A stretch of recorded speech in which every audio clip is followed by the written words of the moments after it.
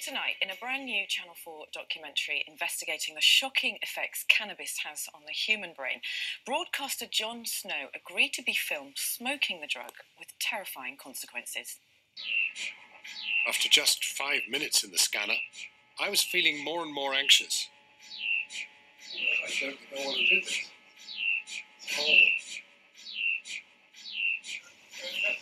I'm going to come and let you out right now, okay? I felt awful in that. Absolutely terrible. I mean, if you can stick it out in Gaza, you should be able to stick it out in your scanner. Oh, Jon joins us now. What are the aims of the programme? Well, that was me coming out of a MRI scanner, and the whole idea is, in fact, to look at the effects on the brain of smoking skunk, which is an extreme form of cannabis. I mean, most of what people would have understood in the 60s or 70s as pot or cannabis or hash was, pretty mild by comparison to this stuff, which is adulterated. It's got two key ingredients missing that are in hash, which prevent sort of brain damage and the rest of it. But in skunk, the absence of these two ingredients make it extremely tough stuff. So that scene that you saw was as I was stoned. Now, I have to say this was a Home Office approved experiment, and it's a proper trial in which there were 22 guinea pigs, of whom I was one. I just felt actually that if we were going to do a programme about skunk, which is effectively what we are talking about, then I needed to have experienced it. As I say, I had experienced ordinary hash as a student and the rest of it, but skunk never. And So, I mean, even your body language watching that clip then is quite closed. How vulnerable did you feel? Well, in a sense, you see it on the programme tonight because they filmed the whole experience. We have to ingest 2 balloons of vapour, which is the equivalent to a spliff of skunk. And very quickly you see me become very disorientated. I mean, what it felt like to me was that my soul had in some way been wrenched from my body. There was nobody in my world. I felt in a very, very dark place. Couldn't even conjure an image of my wife, for example. I mean, an extraordinary, a very dark place. Now, it has to be said that not all the guinea pigs experienced this, although others did. It was quite a mix of outcomes. But I suppose the really important thing is that this chimes with the report that came out last week from King's College, which said that 25% of all psychosis diagnosed in London last year was down to skunk or had a relationship with skunk. And the problem is that the only substance on the street that really is being marketed as cannabis is skunk. 80% of all hash or cannabis, or whatever you want to call it, is skunk. So the market is absolutely deluged with the stuff, which is very often homegrown, grown domestically and the rest of it. And when people talk about cannabis, they're talking about skunk these days. Yeah. Something very strong. You likened the two, skunk versus hash, together. I mean, it's a chemical difference, a chemical thing. THC, which is tetrahydrocannabiol in cannabis, is what makes people feel stoned. Less potent varieties of cannabis, like hash, THC is about 5% of the plant. In highly potent skunk, THC levels have increased to 15% or more. And another major difference is that hash also contains cannabidiol, which is CBD, which can act as an antidote to some of the THC effects, and skunk has none of that. So there are no softening effects. There are no softening effects, and one needs to recognise it's been genetically engineered to be like that, to be as strong as it's possible to make it. And I think what one really has to say is that if anybody has a kind of psychological weakness of any description or a mental condition, it can easily trigger it or exacerbate it. And, in a way, it's not a story about criminalisation or anything like that, although it has to be said that if there were a market, as there is in Holland, for example, or in Oregon in the United States, or even in the capital city of the United States, in Washington, it would be legal to buy ordinary, less damaging cannabis on the street. But here, because there is no market, there's only a ban and therefore a criminal supply. That supply is adulterated and serious trouble. So you're a father, and you're sort of your sons, and No, I've got daughters. Daughters. Yeah. Would you? Lots of people think Dan's my of course, but if he'd have to be a daughter. Yeah. He's my first cousin was from.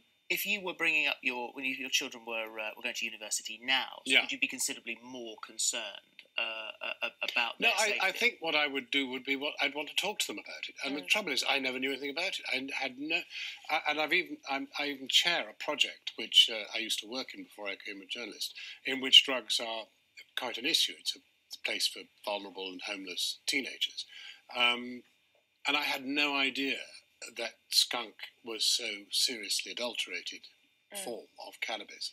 And I think all that's required is actually talking the truth to people. I can't even imagine that there are children in classrooms who've ever been told any of this stuff. Well, to be absolutely honest, I've learned loads about it this morning, and I'm, from doing this programme, do you feel that you are more aware of the effects that it has on people? So if your own daughters were smoking, would you more easily recognise any of their habits or attitudes? I wouldn't. To be absolutely honest, I mean, I was stoned for 4 hours, I suppose. Well, so odd you saying that. Sorry, John. It's odd, isn't it? Yeah, yes. I was stoned. Newscaster admits I was stoned. No, but seriously, I mean, I wouldn't necessarily. I mean, it would be possible, I suppose, if somebody started exhibiting a mental condition that you hadn't previously seen, that might be an issue. But generally speaking, you come off it and that's it. And I admit that there was a bit of euphoria as I came out of it. But I think, in the home, I mean, unless they did it in the home, you'd have no idea. But you certainly know if it was in the home, you'd see them staggering about as you see me staggering about in this film tonight. You say that the effects there, and we watched that in the clip, were worse than reporting from Afghanistan. Well, no, I said I felt worse than I felt in Gaza, for example, and I felt dreadful in Gaza. But I mean, I didn't feel frightened in the way that I felt when stoned. I didn't feel paranoid in the way that I did. I mean, you saw me in the scanner there. The fact is, I was supposed to be in there for an hour. I was unable to sustain more than 5 minutes. And you hear me crying out, "Let me out of here, please. Can you let me out?" The programmes like this are controversial. There was the Ecstasy programme, which was a documentary, I think it was in 2012. And I should say that in both Ecstasy and Cannabis, you see the actual chemical reaction in the brain. You see the cerebral cortex, which connects the motor with the emotional part of the brain, and you see it actually break. I mean, it comes back together again, but for a moment it's completely interrupted, so people can't control what they're doing. Do you think that the programme on Ecstasy had a positive effect on those who may have been tempted to experiment in that way? And likewise, do you think this will be a documentary that might put off someone who potentially would be tempted, or it would just be voyeurs who want to see Jon Snow stoned? Well, even if they're motivated to see Jon Snow stoned, which is not a pretty sight, I can assure you, I think they'll be lured into a programme which will educate them. And I think will leave them very clear about what the choices are. And at the moment, I don't think the choices are clear. I think people think they don't know what they're actually buying on the street. They think they're probably just buying what we used to understand as just being hash. But it isn't, because in the trial, I had to do, every Friday, I had to go to University College Hospital. I did skunk. I didn't know what I was doing. Of course, it was a blind trial, so it was skunk, hash, and a placebo. I mean, some people got a bit stoned on the placebo.